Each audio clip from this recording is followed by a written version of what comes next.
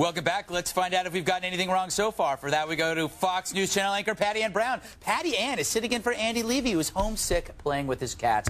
Patti Ann, did you know that your name is an anagram for a wanton barn pit? Which is exactly where I'm taking you after the show. Oh, looking forward to that. I like filling in as ombuds person.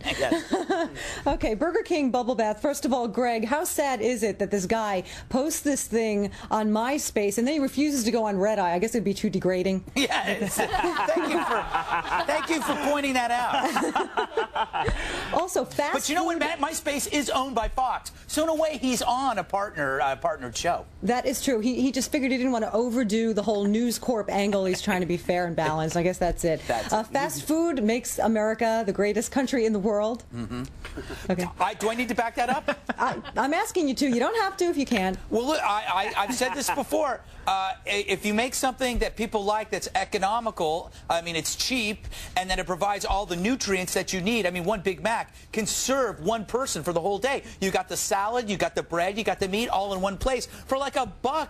You can't, I mean, aside from the invention of the automobile and Andrax medicated pads, I don't see anything better. Okay, I'm sold. Sort of sorry I asked. The Chinese Anti-Defamation League, Bill, apologize to the Chinese. I apologize. My soda does taste a little odd right now, though. China. They peed in it. Oh, okay. Okay, Jonathan, female executives don't want massages and things like that. They just want a faster fax machine. Is this your idea of a nice gift for a woman? Yeah, well, that's what I get out my faster fax machine. In fairness, he meant Honig's hose. It's a delightful play on words. It's the whole J-Ho thing. I get it. What else did I have here? Oh, yes, Jonathan, also, retard, not offensive. Do mentally challenged people, they're the only people who are allowed to call each other retards. Do you hear a lot of mentally challenged people calling each other retards? I'm just saying, Patti Ann, that, you know, a lot of African-American people say that only we can use that term. Is it kind of a status quo thing when it comes to the mentally challenged as well? Of course, I would never use that term. Right. Okay. Understood. Remy, you gave legal advice to Robert Downey Jr. He was asking you about this 3 strikes law. Was he giving any indication of why he wanted to know this information? I think he was taking a poll. He was doing some sort of a survey. I think we all know about Robert Downey Jr.'s prior drug problems. He was perfectly sober and clean and just looking for some perspective. Where did you and guys, he had a terrible cold. Where did you guys go to for dinner later? You don't have to answer that one. I'm the ombudsman right here. I'm sorry. Patti Ann.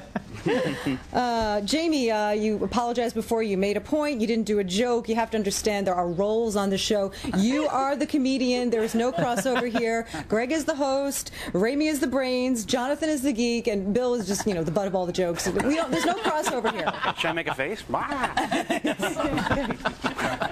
Oh, anything else? Oh, yeah, back to you, Greg.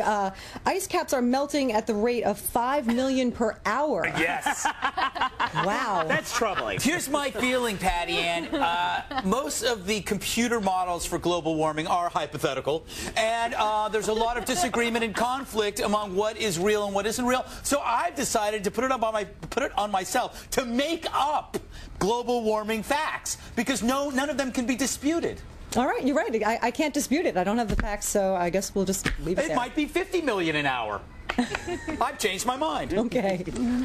I'm done. It feels See you towards the end of the show, Patti Browne. Okay. Well done. Thanks. Excellent. All right, time to go back to Patti Ann Browne for the post-game wrap-up. And Jamie, congratulations. I know your wife is expecting. Do you know the sex of the child?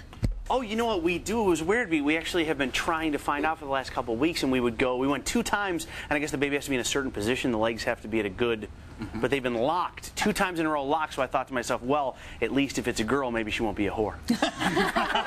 So happy to hear that. That's great. But it is a boy. We found out it's a boy. Woohoo! Congratulations. Remy, you've been both a defense attorney and a prosecutor. What's your biggest trial victory?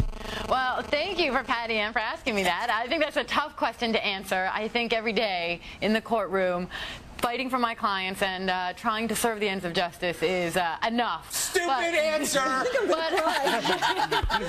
No, my first jury trial as a defense attorney, 8 police officers observed hand-to-hand drug transactions, caught my guy, caught the buyers, found his stash of heroin, and I tried the case and won it. So that may have been my happiest moment as a Can defense I get attorney. that stash back, by the way? I'm over with and I'm a free All right. man. Quickly to Jonathan right now. Your college roommate says you had a stock ticker running across your dorm room. Loser. Yeah, this is true. This is true. Yeah, you might, Jamie, you might say loser, Jamie, but I make in a day what you make in a month, all right? It suited me pretty well.